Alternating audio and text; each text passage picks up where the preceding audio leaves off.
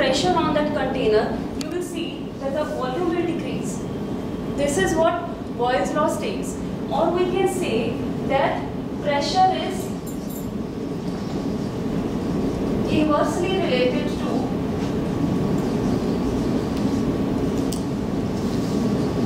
volume. Or mathematically, I try to write over here. Mathematically, we will write it as P is inversely proportional to V. Here P is the pressure and V is the volume of the gas, of the container. Okay. Now after removing this proportionality constant, here comes a constant. After removing this proportional sign, here comes a constant that is called the proportionality constant. It is P is equal to K by V. Now after shifting this P on the other side, P into V, that is equal to K. Or you can say the product of pressure and volume always remains constant. Or in other words, let us suppose there is one situation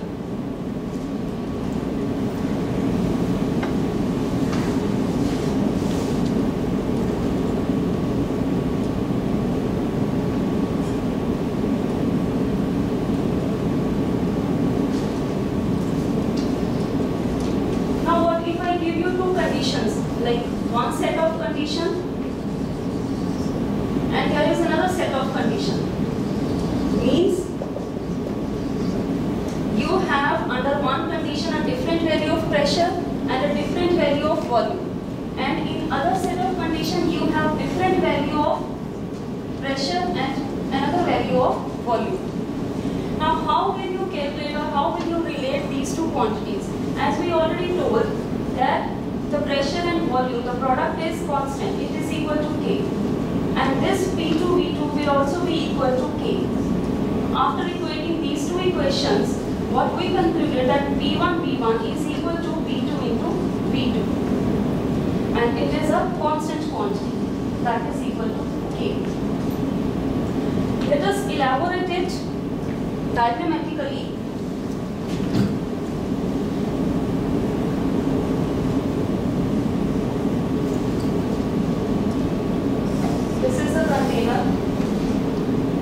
This container is having a volume of V, means you have the gas molecules up to this level. If I decrease the volume of this container by half, then the number of molecules will remain same, but these number of molecules will collide more.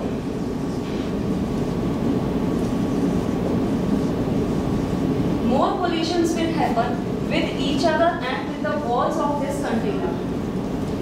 So what we concluded, as we decrease the volume, the pressure is increasing. The pressure is increasing as we decrease the volume. Or mathematically we can also say, if we decrease the volume by 2, means let us suppose initial value of volume is V. The final volume is V by 2, then we will observe that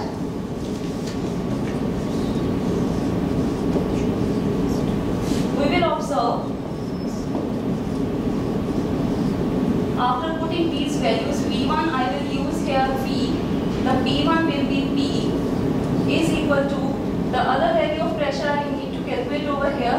What will be the value of V2? It is V by 2.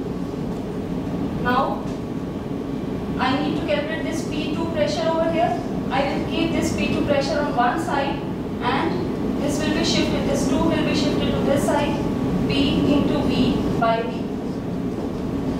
What we calculated, the pressure is twice if the volume is decreased by half.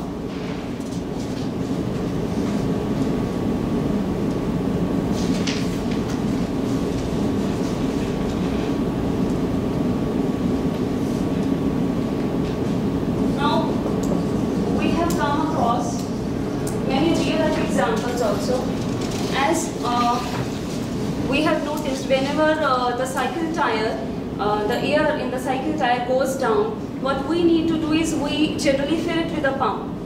What we are doing is we are applying pressure on the pump, we are increasing the pressure and we are decreasing the volume on the other side, and the air gets filled in that tire. The other example you can see, the first example I gave you, the bicycle tire. The other example is a syringe.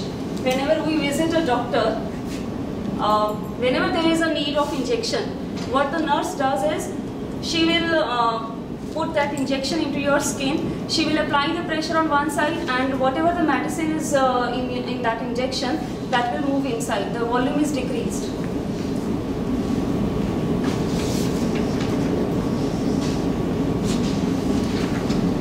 The third example is a champagne bottle.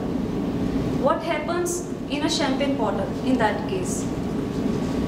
We all know that when the champagne bottle is fixed, we are holding it in this position. We are not moving this champagne bottle. What will happen? The temperature is constant inside this bottle, the pressure is constant, because the molecules are not moving. It is the carbon dioxide molecules inside it, they are not moving. The moment we shake this bottle, the carbon dioxide molecules, they displace their position.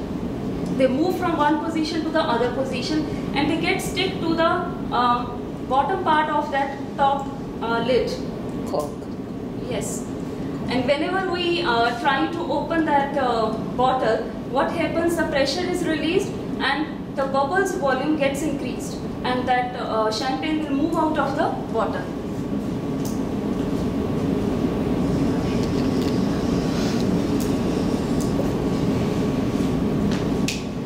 So this was all about my topic. Can we have the question round, please?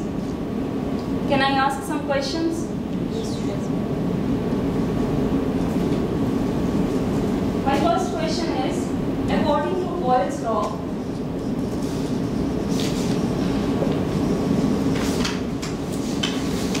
what is the formula for that? For Boyle's law? Pressure is inversely proportional to volume. Pressure is inversely proportional to volume. Exactly, absolutely right.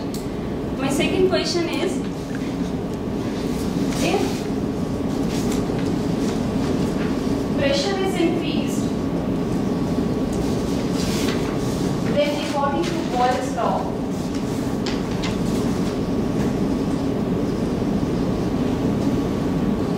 what will be the response of volume parameter? It's the same as volume is inversely proportional, so definitely it will decrease. Exactly. Same. It will decrease. If the pressure is increased, the volume will decrease. Thank you. Brilliant.